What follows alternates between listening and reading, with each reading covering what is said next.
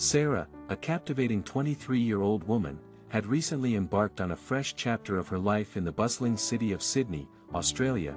Encouraged by the supportive influence of her family, she embraced the opportunity for a new beginning in a locale vastly different from her previous abode. Everything about Sydney felt novel to her, the diverse array of people, the breathtaking natural landscapes, and the lively streets teeming with activity. With the modest financial support from her parents, Sarah settled into an apartment complex nestled near a tranquil forest, finding solace in its resemblance to the familiar comforts of her hometown. One day, her newfound friend Riley confided in her about a snake he had discovered lurking in his closet. Uncertain of how to handle the situation, fortunately for Riley, Sarah proved to be the perfect ally for the task at hand. Eagerly accepting the challenge, Sarah offered her assistance in removing the snake from Riley's abode. Despite Riley's cautious warning about the potential venomous nature of the serpent, Sarah exuded confidence, assuring him of her prior experience in handling snakes. Accompanied by Riley, she swiftly and skillfully apprehended the elusive reptile,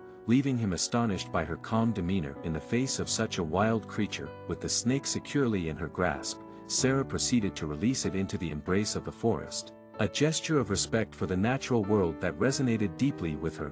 Grateful for her aid, Riley generously compensated her for her services, marking her first earnings since relocating to Sydney. Eager to share her triumph with her family, Sarah reached out to her parents, who expressed immense pride in her newfound independence and resilience. Reflecting on her journey, Sarah's father reminded her of the significant strides she had made since her days in Kangaroo Valley, where she had once resided with her husband, in her father's footsteps as the local snake catcher.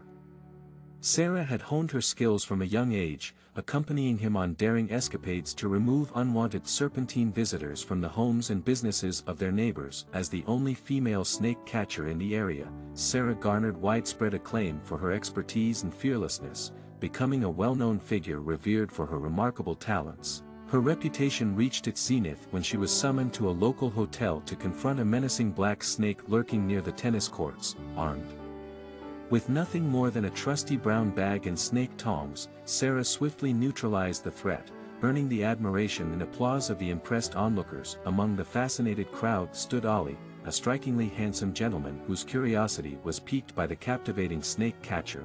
Intrigued by Sarah's beauty and prowess, Ollie seized the opportunity to strike up a conversation and extend an invitation for a date. Despite their disparate backgrounds, Ollie hailing from a prominent and affluent family while Sarah remained grounded in her rural upbringing, their connection blossomed into a romance fueled by mutual admiration and respect. Though Ollie struggled to fully comprehend Sarah's affinity for snake catching, he endeavored to embrace her quirks and support her passions, showering her with lavish gifts and luxurious experiences. Despite the whirlwind of change that swept through her life, Sarah remained steadfast in her authenticity, finding solace and fulfillment in the simple joys and pursuits that had shaped her identity. Together, Sarah and Ollie embarked on a journey of discovery, navigating the complexities of their relationship with grace and understanding. As Sarah continued to pursue her love for snake catching, Ollie stood by her side as her unwavering ally, cherishing the unique spirit that had captured his heart.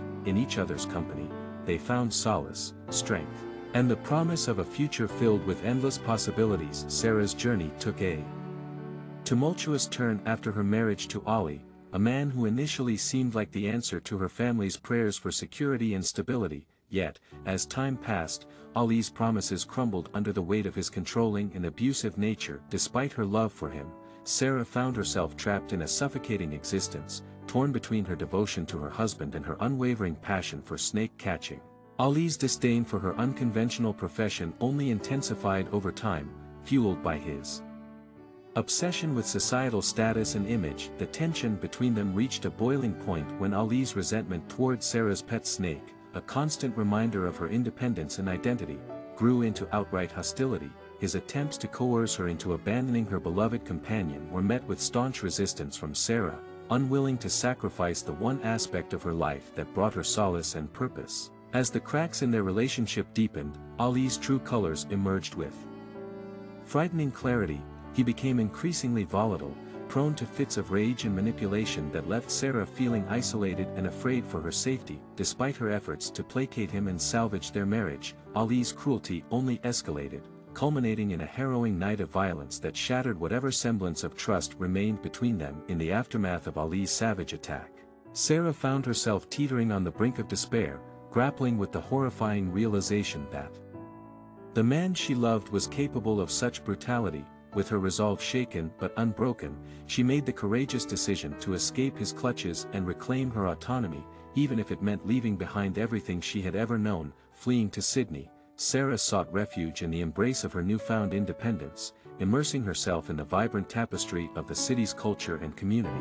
Despite the lingering trauma of her past, she refused to let fear dictate her future, channeling her resilience into meaningful endeavors such as volunteering at an animal rescue center, where her innate compassion and expertise proved invaluable. However, tragedy struck when Sarah's life was cut short under mysterious circumstances, sending shockwaves through the hearts of her loved ones. Despite initial speculation surrounding her pet snake, whose unwavering loyalty and protective instincts had never faltered, the truth behind Sarah's untimely demise remained elusive. In the wake of her passing, Sarah's family and friends grappled with profound grief and unanswered questions, their collective mourning overshadowed by the specter of suspicion cast upon Ali, whose presence at the funeral served as a haunting reminder of the darkness that had consumed their beloved Sarah. Yet, amidst the somber procession, a miraculous turn of events unfolded, shattering the illusion of Sarah's demise and revealing the sinister truth lurking beneath the surface. In a stunning twist of fate, Sarah emerged from the brink of death, her resilience and tenacity defying the odds and igniting a beacon of hope amidst the shadows of despair. As the truth came to light, Ali's facade crumbled, exposing the depths of his depravity and the extent of his malevolence. Justice was served, and Sarah's resilience emerged as a testament to the indomitable spirit that had guided her through the darkest of times. In the end, Sarah's story stood as a testament to the power of courage, compassion, and unwavering determination in the face of adversity. Her legacy would endure as a beacon of hope for those who dared to defy the forces of darkness and reclaim their rightful place in the light. Take a break and follow me into the next story. In the quiet embrace of the local church, grief hung thick in the air like a heavy fog, shrouding the community in sorrow. All eyes were fixed on the somber scene unfolding at the altar, where a beautiful coffin adorned with flowers cradled the memory of Leah, the beloved daughter of Adam and Esther, with hearts heavy and eyes blurred by tears. Adam and Esther sat in the front pew, their souls weighed down by the unbearable pain of loss. Esther's anguished sobs echoed through the hallowed halls as she sought solace in Adam's comforting embrace, his own grief etched deeply upon his face. Leah, their precious 10-year-old girl, had been taken from them too soon, leaving behind a chasm of emptiness in their lives. Adam's mind raced with memories of missed moments, regrets gnawing at his conscience like relentless shadows he couldn't shake. The feeling of guilt for allowing work to consume him, for letting precious time slip through his fingers like grains of sand. As the preacher's words washed over the congregation, urging them to find strength in the face of unbearable loss, Adam's thoughts drifted to the countless times he had chosen duty over family, the gifts left unpurchased, the moments left unshared. Each regret was a dagger to his heart, a painful reminder of all that could never be undone. But amidst the sea of sorrow, a moment of surreal clarity pierced through the darkness. As the time came to bid their final farewell to Leah, a sudden commotion stirred within the church as a lone raven descended from the rafters, its ebony wings cutting through the air like a haunting melody. Gasps of surprise rippled through the crowd as the mysterious bird alighted upon Leah's coffin, its presence both eerie and inexplicably comforting. For Adam and Esther, however, there was no mistaking the significance of this unexpected visitor. It was Silhouette, Leah's beloved pet raven, a gift from Adam after one of his many business trips abroad. In the quiet moments of Leah's childhood, when Adam's absence weighed heavily upon them all, Silhouette had been her steadfast companion, a constant source of solace and companionship. As the raven let out a mournful cry, a bittersweet realization washed over Adam, thawing the icy grip of regret that had consumed him. In Silhouette's presence, he saw not only a symbol of Leah's enduring spirit but also a reminder of the love that had always bound them together, transcending even the barriers of life and death. With newfound clarity, Adam reached for Esther's trembling hand, drawing strength from the warmth of her touch. Together, they took their first tentative steps towards closure, their hearts heavy yet buoyed by the flicker of hope that lingered in Silhouette's solemn gaze. And as they followed their daughter's coffin out of the church, guided by the steady beat of wings overhead, Adam knew that though Leah may have left this world too soon, her presence would forever be etched upon their souls, a beacon of light in the darkest of nights. In the quiet corners of Adam's heart, a persistent ache lingered, a constant reminder of the fractured bond between him and his daughter Leah. He knew that the chasm that had grown between them couldn't be bridged with mere material offerings, no matter how extravagant. So, on the eve of Leah's 10th birthday, a seed of determination took root in Adam's soul, a resolve to mend what had been broken. It was on one of his weary journeys back from a distant land that Adam's eyes fell upon a majestic raven, its sleek black feathers shimmering in the fading light. In that moment, he knew he had found the perfect gift for Leah, a companion to fill the void left by his absence. As he presented the raven to his daughter, he imparted upon her a promise, whispered with earnest sincerity, "This bird, Leah, it's me, as long as it's by your side, I am too." Leah's eyes sparkled with delight as she cradled the raven in her arms, a tangible symbol of her father's love and presence. She named the bird Silhouette, a fitting tribute to its striking appearance and the shadow of connection it cast between father and daughter. With Silhouette's arrival, a newfound sense of responsibility blossomed within Leah's heart. She eagerly took on the task of caring for her feathered friend, relishing in the bond they shared. From feeding to cleaning its cage, Leah tended to Silhouette with unwavering devotion, finding solace in its silent companionship. But it was in the moments of freedom, when Silhouette took flight beneath the endless expanse of sky, that Leah truly found joy. She would lie beneath the sheltering embrace of a tree in her father's backyard, her voice lifted in song as she watched Silhouette soar through the heavens. In those fleeting moments, the weight of her father's absence felt less burdensome, eclipsed by the simple joy of shared moments with her cherished companion. Yet, as the days stretched into weeks, a shadow began to loom over Leah's newfound happiness. Unbeknownst to her, each breath became a struggle, a silent battle waged within her fragile lungs. At first, she brushed off the subtle signs, dismissing them as fleeting inconveniences, but as her breath grew shallower and her chest tightened with each passing day, the truth could no longer be ignored. It was Esther, ever vigilant in her love for her daughter, who first noticed the telltale signs of Leah's failing health. With a mother's instinct, she ushered Leah to the hospital, determined to uncover the source of her distress. But Leah, stubborn and fiercely independent, couldn't bear the thought of being separated from Silhouette, her steadfast companion in times of joy and sorrow. In a moment of defiance, Leah slipped away into the night, Silhouette perched upon her shoulder as she sought refuge beneath the canopy of a familiar tree. But as she reached out to touch the rough bark, her world spun into darkness, her lungs seizing in a vice-like grip. It was Silhouette's urgent call that pierced the stillness of the night, a desperate plea for help that summoned Esther to her daughter's side. With trembling hands and a heart heavy with fear, Esther dialed for help, her voice a prayer whispered into the night. And as she watched the paramedics rush to Leah's side, her heart swelled with gratitude for the unexpected guardian angel that had watched over her daughter in her darkest hour. For in Silhouette's haunting cry, Esther heard the echo of a father's love, a promise kept in the silent vigil of a faithful companion. In the hushed corridors of the hospital, time seemed to stand still as Esther desperately pumped on her daughter's chest, her pleas mingling with fervent prayers for a miracle. Each compression of Leah's chest felt like an eternity, each moment weighed down by the heavy burden of regret that gnawed at Esther's soul. She couldn't shake the bitter realization that she should have acted sooner, should have listened to the subtle whispers of concern that had tugged at her heart the night before. As the paramedics rushed to Leah's side, their skilled hands taking over the desperate battle to save her life, Esther's mind raced with a tumult of emotions. Guilt gnawed at her conscience, a relentless reminder of her failure to heed the warning signs of her daughter's deteriorating health. But amidst the chaos of the emergency room, there was a glimmer of hope, a fragile thread that tethered Esther's heart to the possibility of a miracle. Yet, despite the best efforts of the medical team, Leah's fragile heartbeat faltered, the echoes of its final beats reverberating through the silent corridors of the hospital. In that devastating moment, Esther's world shattered into a million jagged pieces, her cries of anguish echoing into the void as she grappled with the unbearable weight of loss. Adam, drawn back from his travels by the chilling news of his daughter's passing, arrived at the hospital with a heart heavy with dread. With trembling hands and tear-filled eyes, he clung to the hope that this was all just a cruel nightmare, a twisted prank orchestrated by fate. But as he stood beside Esther, his soul shattered by the devastating truth, there was no denying the gaping chasm that had been carved into their lives. In the days that followed, grief hung heavy over the community like a suffocating shroud, casting a pall of sorrow over all who had known and loved Leah.